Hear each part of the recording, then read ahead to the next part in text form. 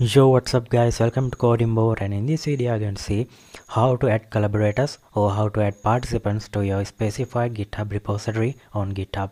So first of all, you need to log into your GitHub account. If you don't have an account on the GitHub, you can create a new account and log into your account, right?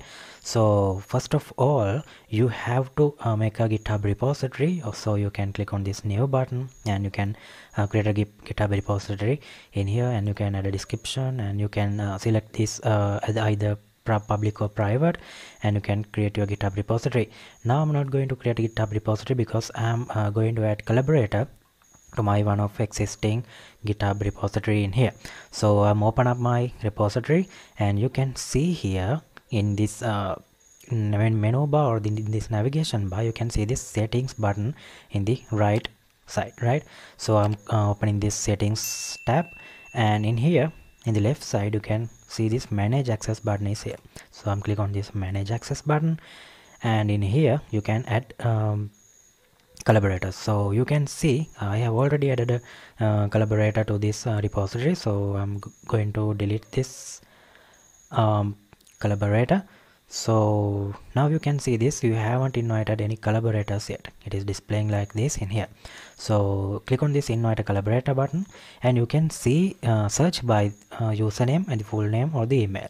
So I'm going to search something like Charit, one of my friend in Charit 666 in here. So you can see this Charit 666 is here. This is the username. You can search in here by the username, or else you can type the email of your collaborator. I am entering this Charit dis@gmail.com, and I'm selecting this collaborator, right? This is a existing GitHub account on this GitHub platform, so it is searching and displaying us like this. So I'm adding this charit.dis@gmail.com account to this repository. So I'm click on this button, and in here all the collaborators are displaying like this, listing in here. So you can see awaiting response. This after adding this collaborator to this repository, the collaborator getting an email including the invitation to join to this repository to collaborate with this project, right? So I'm going to again add another collaborator in here, jdon 89. jdon 89 is not one of my friend. Oh yeah, my friend is here, Jaden Call, and I'm adding this Jaden Call to this repository.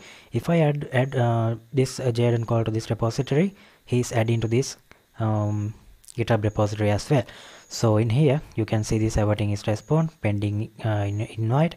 So the Charit this can take the invitation, and he can open up this invitation, and he can join to this GitHub repository to collaborate with this project, right?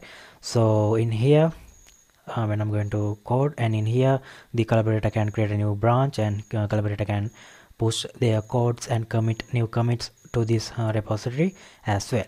This is the function you need to do to add a collaborator to your existing GitHub repository or any newly created GitHub repository.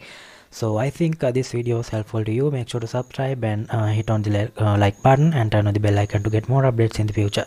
Thank you for joining. Let's meet again.